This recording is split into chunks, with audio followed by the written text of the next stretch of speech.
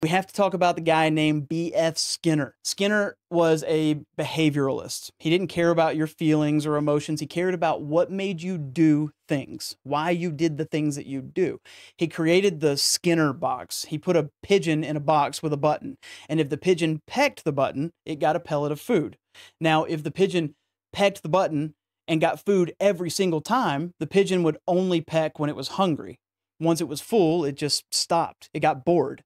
But Skinner found a little bit of a hack. He changed the code. Now, if the pigeon pecked the button and got food every single time, the pigeon would only peck when it was hungry. Once it was full, it stopped, it got bored. He introduced a variable ratio schedule of reinforcement. A variable ratio schedule of reinforcement. That's fancy talk for sometimes the pigeon pecks and gets nothing. Sometimes it pecks and gets 1 pellet. Sometimes it pecks and gets a jackpot of 10 pellets.